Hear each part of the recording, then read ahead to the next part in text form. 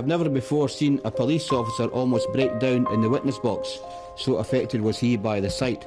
You removed her from there and took her to a secluded spot where you violated and murdered her.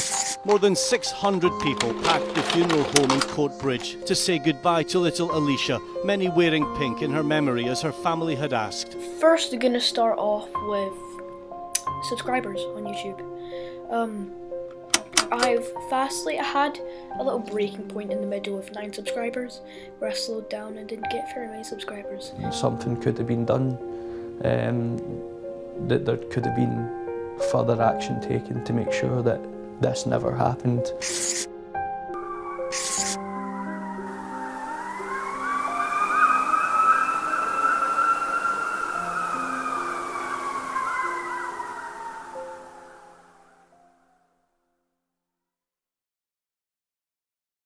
In the early hours of July 2nd, 2018, the body of a lifeless 6-year-old girl was found in the abandoned Isle of Bute hydropathic hotel in Rothesay, Isle of Bute, Scotland, by a member of the public. A small manhunt had been underway after the young girl's grandfather had come to the realization that she wasn't sound asleep in her bed, where only hours before her father had left her to fall asleep to Peppa Pig. But the circumstances surrounding the girl's death would prove ever more tragic as the details surrounding the case began to unpack, and the monster behind the killing, an aspiring YouTuber, would be at the forefront of the investigation thanks to the help of his mother. This is the case of Alesha MacPhail, the 6-year-old girl murdered in a sad twist of fate on one summer's night in July.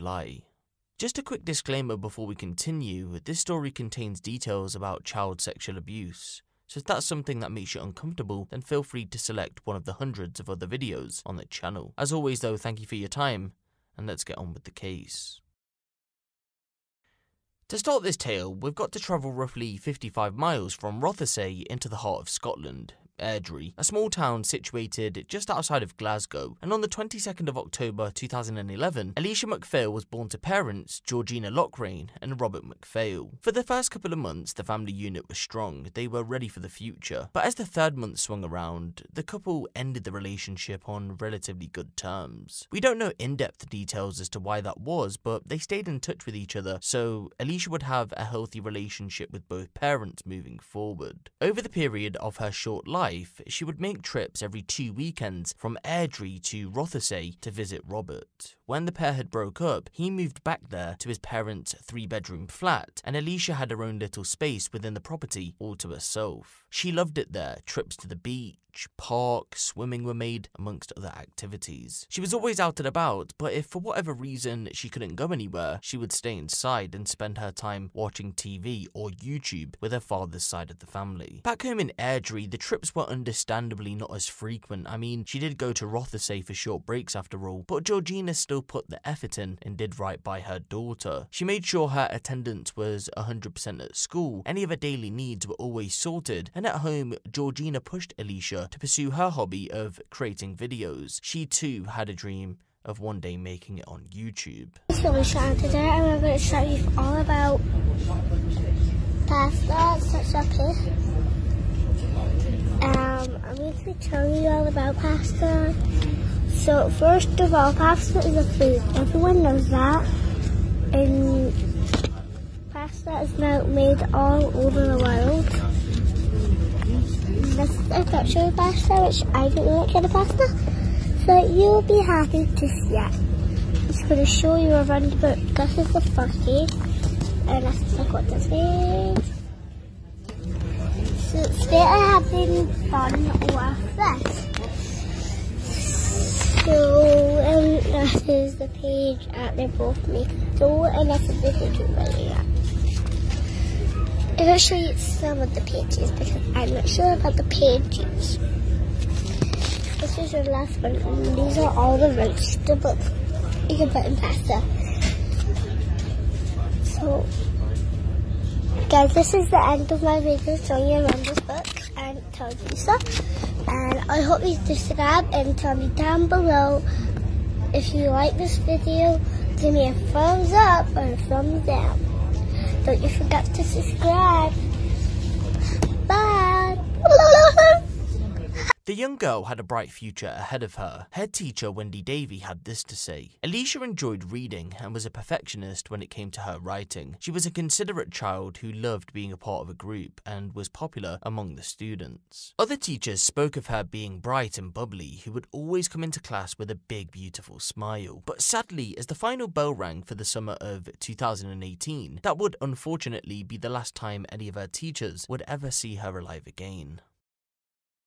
On the 28th of June 2018, Alesha made her way over to Rothesay to spend 3 weeks with her father, her father's girlfriend Tony McLachlan, and her grandparents. When she arrived, she wanted to go Highland dancing, but by the time they reached the club for the session, it had finished. Instead, a trip to Ettrick Bay Beach was arranged by her grandparents. She'd been to the beach many times before, it was one of her favourites. The day was eventful, it was like many others she had in the past, but as the day drew to an end, it was time to head back to the 3-bedroom flat, where the family spent the rest of the night together. Over the next couple of days, the summer holiday would be packed full of fun. More days out were core memories that they'll cherish forever. One in particular was a gala day on the island. Callum, Alesha's grandfather, remembers Alesha going on rides, having the time of her life. Then came the 1st of July. That day too was packed full of emotions, ups and downs, but sadly this story doesn't end how we'd all like it to. And it was this day that would not only shake the small communities of Rothesay and Airdrie, rather the whole nation. The day starts off as follows. Everyone wakes up and shares breakfast together. Alesha's watching YouTube, doing the usual on her summer holiday morning, but today she's heading back to her hometown of Airdrie with her grandfather Callum to attend a friend's birthday party. Only problem is when they arrive, they're 24 hours late, but a birthday party is taking place at the venue in question. Hey Alesha, it's one of her friends. Why don't you join me? So she joins and enjoys the day. Alesha had attended the party, although she didn't actually know the person whose birthday it was. But as she had mutual friends at the bash, the parents allowed her to stay after her and her grandfather made the 55-mile trip. The party was a blast, but eventually it was time to head back to the Isle of Bute. And on the drive back, Callum would share one final memory with Alesha that would stick with him until this very day. For the whole 55-mile trip, she would hit Callum on the back of the head with a balloon she had acquired from the party. When they reached a beach in Rothesay, she had attempted to do it again, but this time she let go and it blew off down the shoreline. Alesha chased it for a short while, but in the end it burst and the two shared a laugh. From here, Alesha was dropped into town to her father Robert and his girlfriend Tony, who spent a few hours with her down a local park before her grandma Angela collected the trio. They headed home but had passed a local supermarket to pick up some dinner. Upon arriving back home, food was made, put on the table, and ate. Everyone began to wind down, and at around 10 PM, Alesha was taken to bed. Her favourite Peppa Pig DVD was put on the TV, but out of nowhere, 30 minutes later, she burst into her grandparents' room, gave them a big kiss and a cuddle before uttering the words, "Good night, Grandpa." At around 11 PM, Callum went to go and check on Alesha to make sure she'd fell asleep. She had done, so now he could go to bed and rest easy knowing that his granddaughter was sound asleep. This is a vlog. I'm just here to talk. I'm first gonna start off with subscribers on YouTube. I had a little breaking point in the middle of 9 subscribers where I slowed down and didn't get very many subscribers. But now I'm fast getting subscribers. I'm already up at 21 within about a week. So from 9 to 16 within a week is quite good. Like, my dream is obviously to get the same amount of subscribers as PewDiePie, maybe Yogscaster Syndicate, just people like that. Also, don't worry guys, I'm not just doing Minecraft. Other series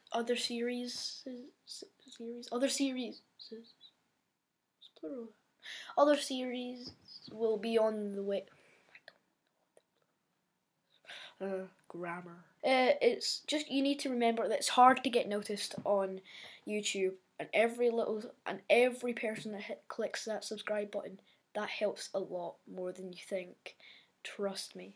So hope you guys enjoyed the video. Bye. See you guys later. And yeah, like, comment, subscribe. Why do I repeat things, guys? Why do I repeat things? It's so annoying. Oh, I cry. I cry for you. Yeah, see, look, there was tears coming from my eyes. I cry. This is the face of evil.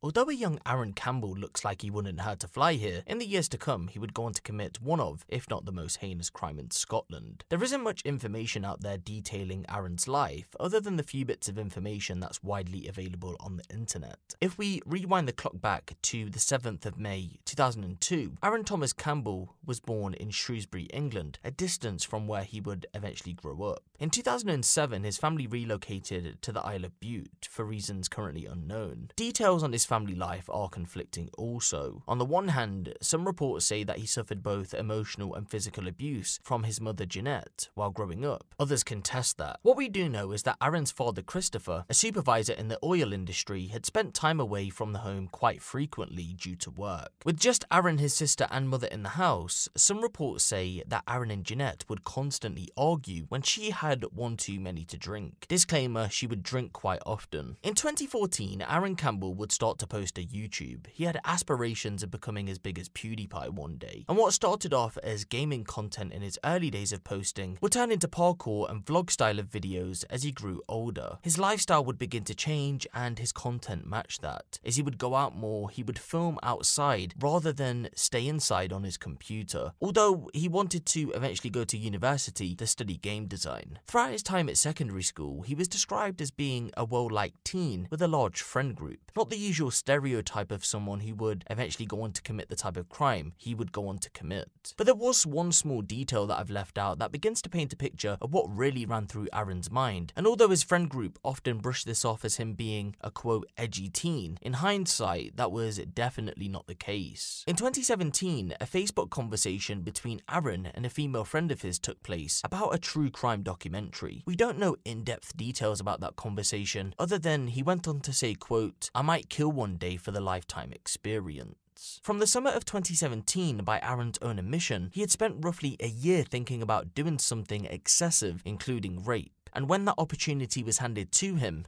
he took it. If we take Aaron's word of when he got to know Tony, we can get a rough estimate as to when the first domino falls in this story. He would later come out to say that he and Tony had been friends with benefits in the winter of 2017. This statement is believed to be false, however, and the relationship between the two was strictly business. The drugs business, that is. You see, Robert had sold cannabis to people in the local area. It wasn't a big operation, rather to support his own habit. Tony was in on it too, and with Aaron being the outgoing person he was at this point, also dabbling in drugs and alcohol, it's not surprising that the two crossed paths. The relationship between both parties would turn sour in February of 2018, however, after Aaron complained that the quality of Robert's product was poor, and so Aaron never paid the £10 debt that he owed to Robert.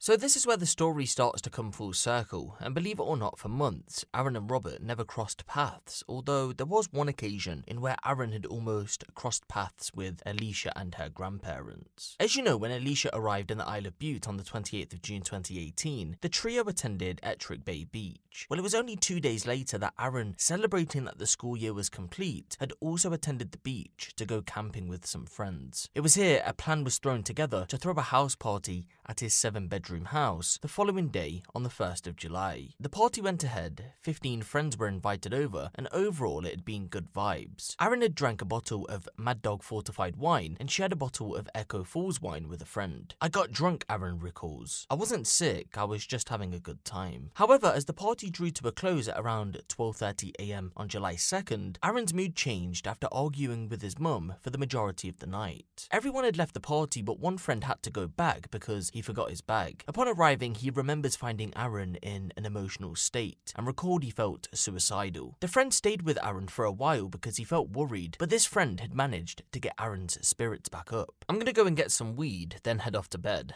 Thanks for everything, mate." And the two parties went their separate ways. The friend back home to his bed, for Aaron to source out some cannabis and do the same thing. In a drunken state, he was going to contact Robert to see if he had any weed on him, but didn't bother pestering him because he remembered that he owed him money. So he thought he tried to ring Tony instead, but she didn't respond. In fact, Aaron had attempted to message various drug dealers to find some drugs, but because it was late, everyone was asleep. For some reason, again more than likely because he was drunk, he hatched a plan in where he wanted to steal some cannabis from Robert instead. He had already robbed him once anyway, even if it wasn't necessarily to his face, so why not do it again? And so he crept downstairs, took a knife from the kitchen, and headed over to Roberts to steal this cannabis stash. He was captured on CCTV at around 1:54 AM on the 2nd of July 2018, making his way towards Roberts to execute this plan. When he arrived a short while later, the door had been unlocked. He didn't even have to break in. He just walked in. The cannabis was about to be his in a matter of moments. Maybe, just maybe then, he didn't even have to bring the knife after all. Well, that isn't exactly what happened. You see, it was true everyone was sleeping, and his initial plan was to steal this cannabis stash. But as he was looking around the house for it, he came across little Alesha sleeping in bed. Her bedroom was the closest to the front door. Now, instead of thinking to himself, I better back away, she's a child, he saw this as the perfect opportunity to act on dark thoughts that had ran through his head. It was a moment of opportunity.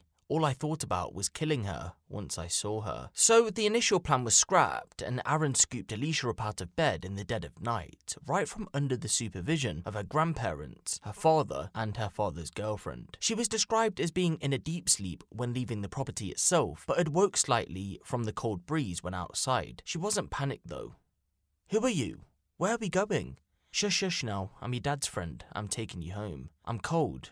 Hold on, here's my jacket. Although Aaron's small gesture of gifting Alesha his jacket might seem nice, in reality, it was to give her a false sense of security. We don't know if Alesha fell back asleep, but she certainly didn't put up a fight. She was just 6 after all. It's not like she would have been aware of what was going on. Over the space of the next 30 minutes, they made their way down the coastline out of public view. Around here is where Aaron disposed of his knife, and around here, the pair were captured on home surveillance footage. Although that footage hasn't been released to the public.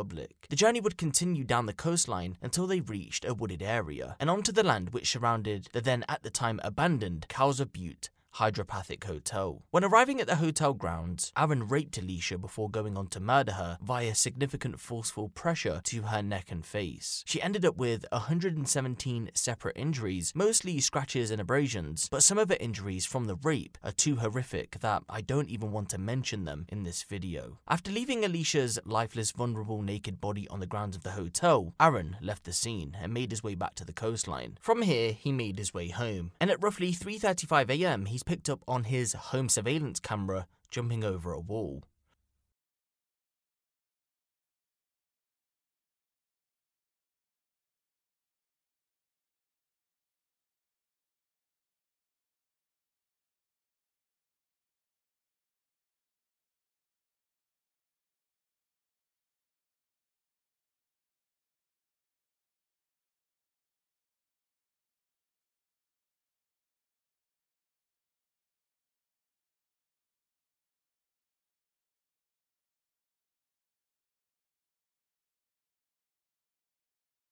Ten minutes later, at 3:45 AM, he spotted once again leaving the property wearing only shorts and carrying clothes. He sprinted when outside his gate. He would make his way back to the coastline and dump the clothes in the ocean.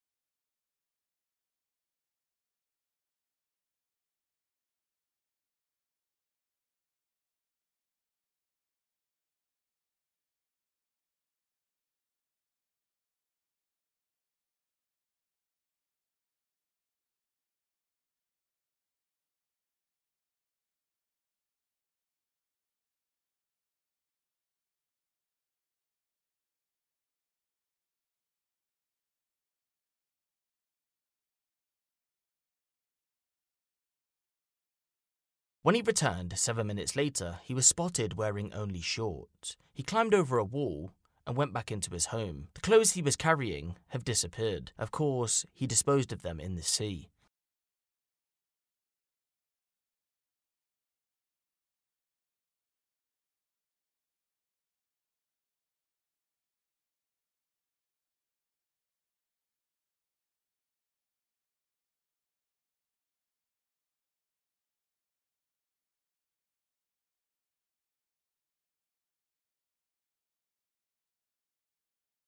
6 minutes later, he spotted once again, sprinting out of the house having changed clothes, and carrying what looks like a torch.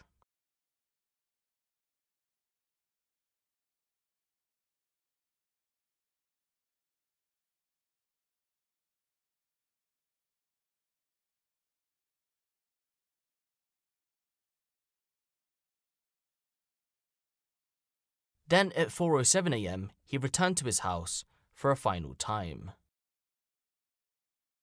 At roughly 6 AM on the 2nd of July 2018, Callum MacPhail woke up for work. He went to go and check on Alesha to make sure everything was okay, but when he did, she wasn't there. He frantically began searching around her bedroom, and when he couldn't find her, he woke the flat up to aid in the search. The family soon realised that Alesha was missing. Her bike was still in the garden.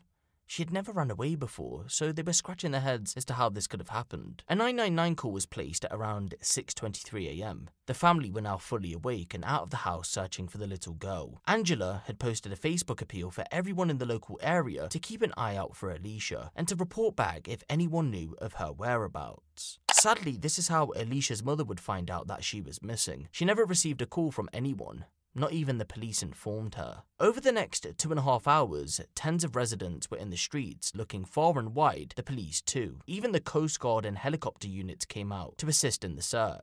And around 6:55 AM, the first piece of evidence was found. The knife Aaron had discarded was found by the Coast Guard on the shoreline. As the call was being placed to police at around 6:23 AM, Tony had attempted to call none other than Aaron Campbell. Remember, he tried to call her a few times hours earlier in search of cannabis. At 9:01 AM, she got this response from him. "Sorry, doesn't matter." A small conversation then ensued. "Want to keep an eye out for Rab's wee girl, please?" "Yeah, what's happened?" "She's went missing from house. Police are looking for her and helicopter is out." "Oh damn, I'm sure she's not went too far."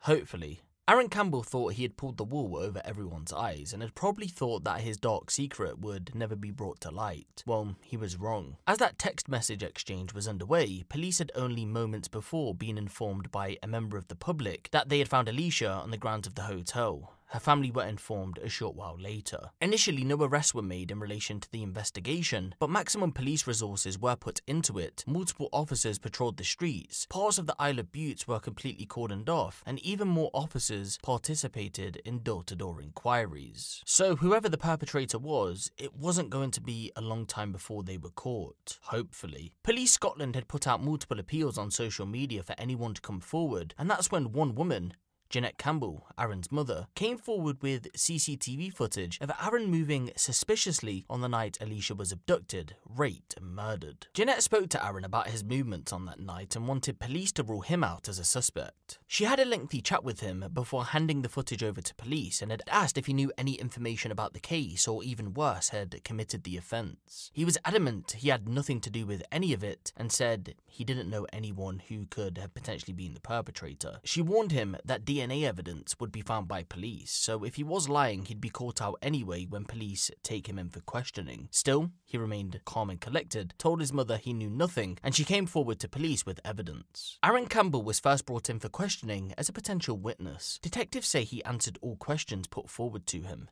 He remained calm and didn't act suspiciously when they spoke to him. However, by the 4th of July, with extra evidence brought forward, he would be brought in again as a suspect, with new evidence pinpointing him to the crime. And what a surprise, his whole demeanour changed, and he began to give no comment answers to police. Various pieces of evidence had came forward via CCTV, DNA, and even phone data analysis. On the day after the murder, Aaron had searched, collecting DNA evidence on his phone, and had also posted a sinister Snapchat to a group of people. In the snap, he posted a picture of him pointing at himself in the mirror with the caption, "Found the guy who done it." It's not hard to see then why police ended up charging him in relation to the investigation. Aaron Campbell would go on to deny the charges that were brought against him, and logged what's been quoted as a special defence of incrimination. In other words, he tried to argue that Tony was responsible for Alesha's death. In court, he took to the witness stand and claimed he had sexual intercourse with Tony in a garage on the night in question, suggesting that she murdered Alesha and used a condom to plant his semen on Alesha's body. Aaron's lawyers asserted that Tony was jealous of the attention Alesha received from the family, and more specifically of Robert. Aaron Campbell answered questions for about 2 hours, offering explanations for the prosecution's evidence while appearing unfazed, according to a journalist within the courtroom. But if you didn't guess it by now, the jury saw straight through his lies, and after only 3 hours of deliberation, they found Aaron Campbell guilty of the abduction, rape and murder of 6-year-old Alesha MacPhail on the 21st of February 2019. Aaron remained emotionless as the guilty verdict was given. A sentencing hearing was then set for the 21st of March 2019, and within that time, Aaron had finally confessed to his crime to Dr. Gary McPherson, a consultant forensic clinical psychologist and social worker. He revealed that Aaron told him that he was, quote, quite satisfied with the murder, and said it took, quote, everything to stop laughing during points of the trial, adding, quote, he had to zip his mouth shut. Dr. McPherson's report that was eventually given to the judge before sentencing also stated that Aaron at that point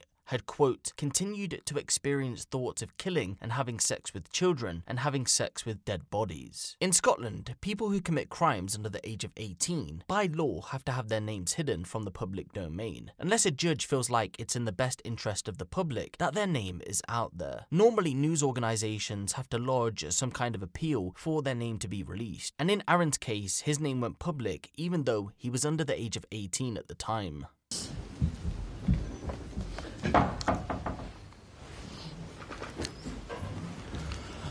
Aaron Thomas Campbell,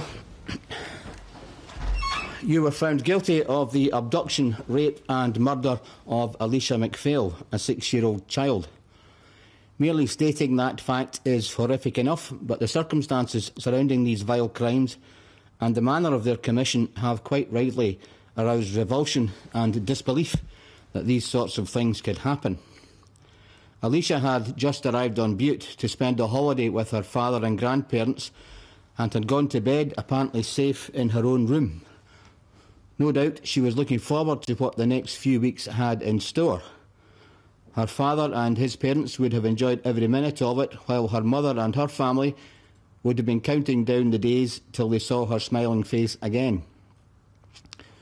Meanwhile, you attended a party at your own home, consumed alcohol, and then, on your account, to which I will return, went off in search of cannabis. You went into the house and then her bedroom. You removed her from there and took her to a secluded spot where you violated and murdered her in the most brutal fashion. The details of that were revealed in the evidence, and I do not intend to go over them again.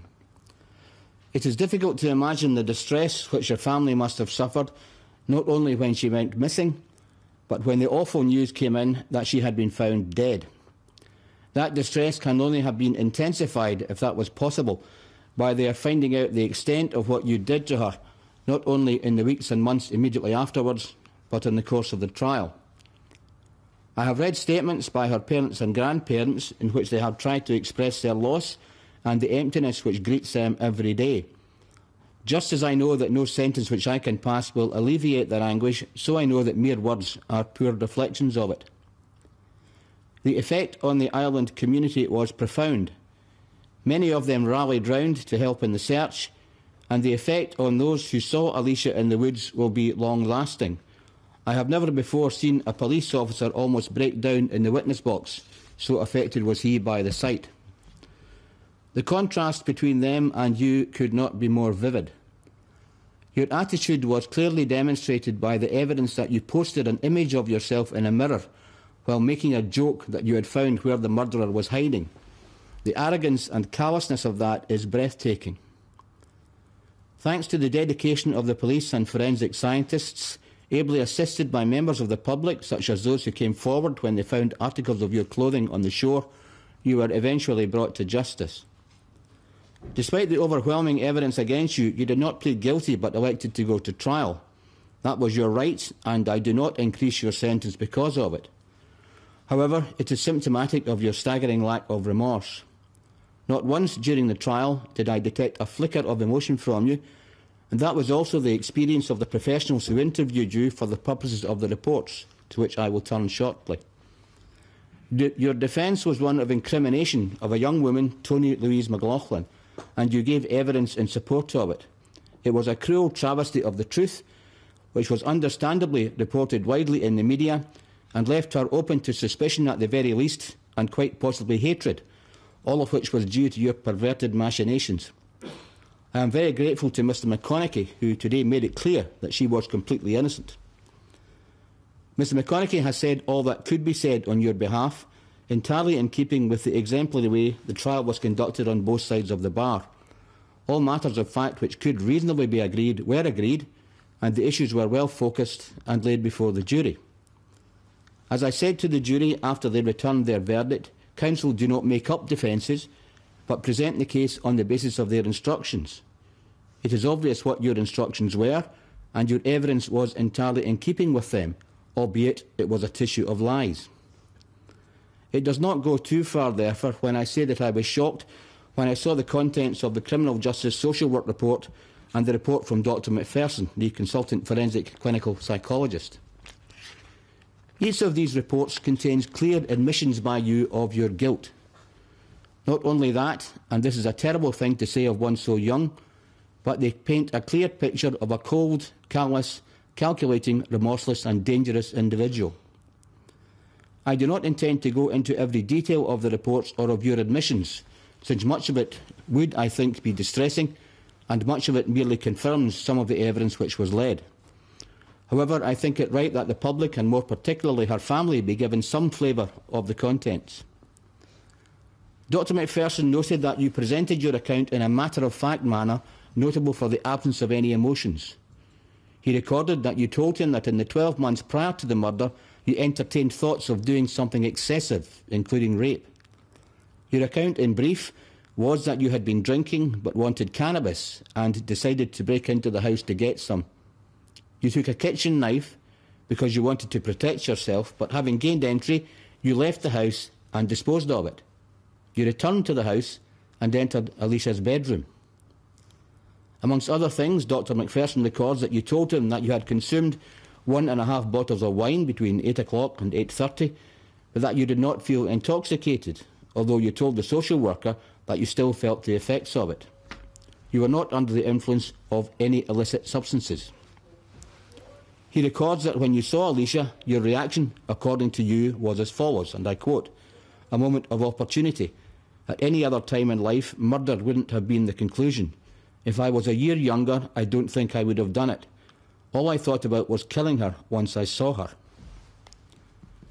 You told both Dr McPherson and the social worker in some detail what you did. You said that Alesha was drowsy and became a bit more awake when you went outside. At one point she asked who you were and where you were going. You said you were a friend of her father's and that you were taking her home.